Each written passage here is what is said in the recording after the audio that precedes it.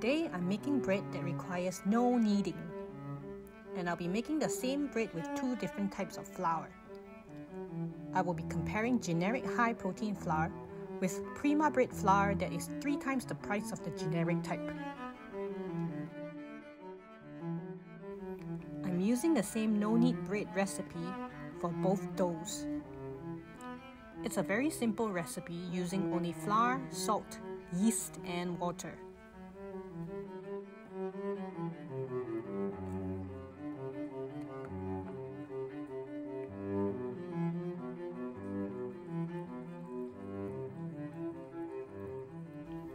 Combine the flour and water to make a dough.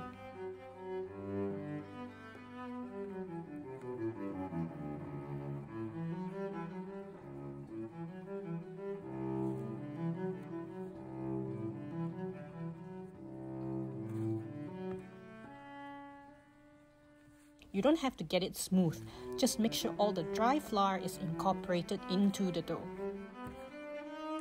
It might look a little sticky and shaggy, but that's okay.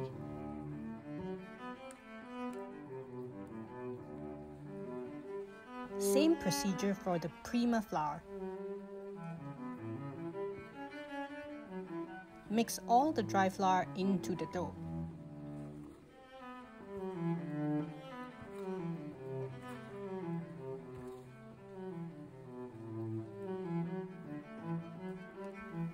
Again, it won't be smooth and it won't require any kneading.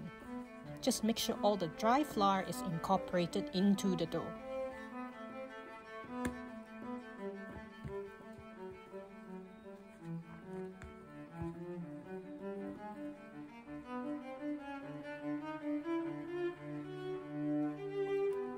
Now I will cover the dough and label it.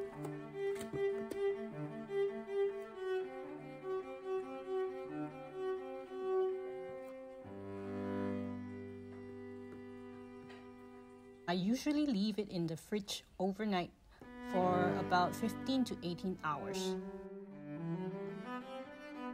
After 18 hours, the dough will look like this.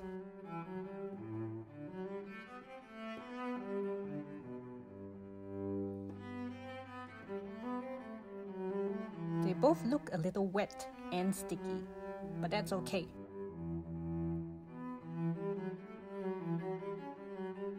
I use parchment paper so it's easier to transfer the dough to a baking tray later. Make sure you generously flour the surface. The generic dough is wet, but it is quite easy to pour out. It's a little bit sticky, so all the flour that we put on the surface just now actually helps.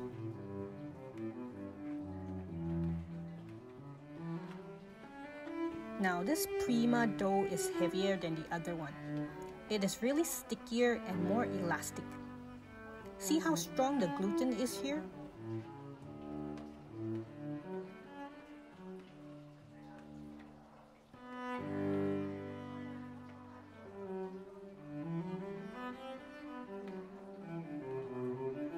Now we just need to fold this into a loaf.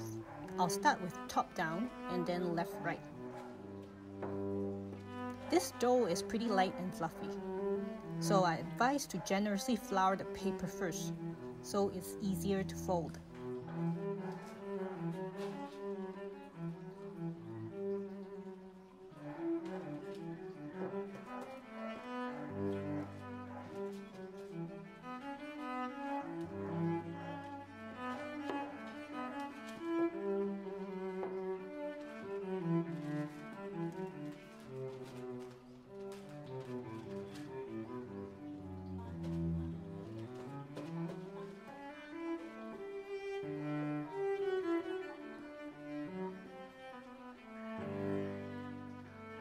Roll it so that the seams are facing the bottom.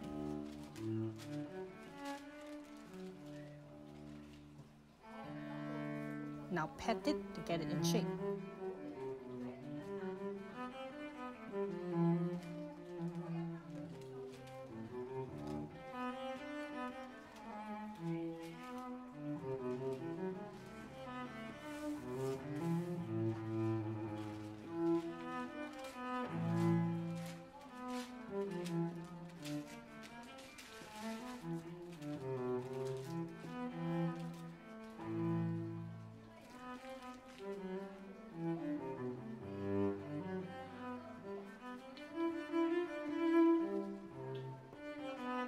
As you can see, the Prima dough feels a bit heavier.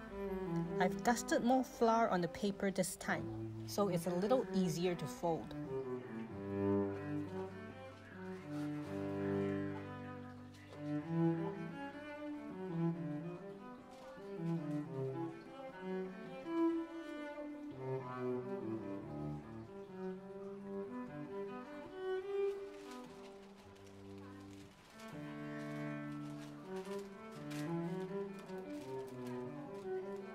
Look how the gluten here seems stickier than the other dough.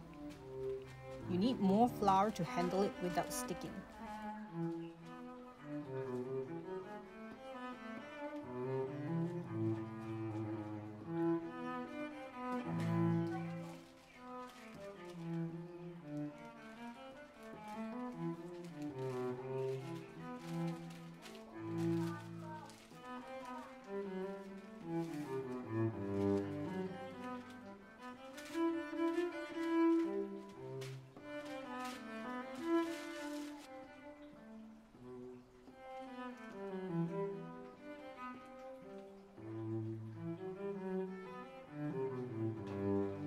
The generic dough is lighter and it is easier to handle because it is less sticky. Prima dough, on the other hand, is very elastic, so dusting it with enough flour is very important. I put a bowl of water below the rack to generate some steam during baking. At 20 minutes, the generic loaf is already golden brown, while the Prima loaf itself is still pale. By 30 minutes, the generic loaf is already done.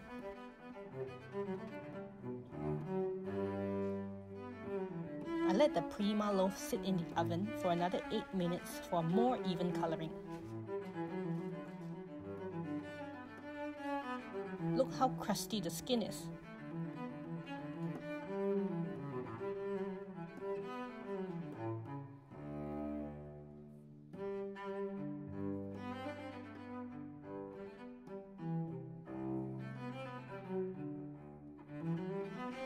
The generic loaf has a nice even crust.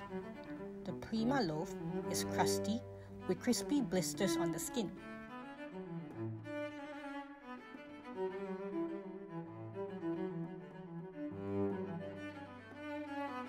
From the outer appearance, the Prima loaf is definitely a crusty bread.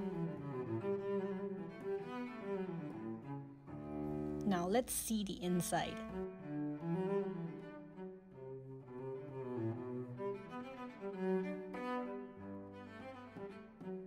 Nice even air pockets for the generic loaf.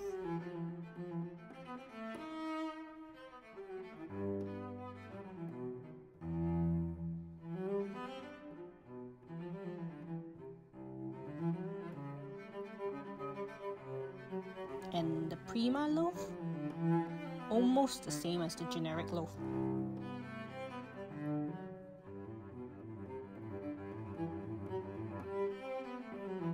Now let's look at elasticity. See how the generic loaf springs back very slowly? Watch again.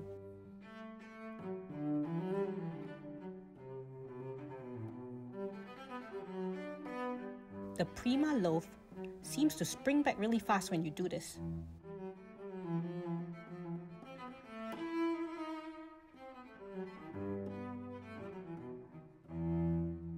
Generally, the Prima loaf produces a crusty skin and a chewier texture. But the difference is not obvious when it comes to taste. Both loaves taste pretty similar.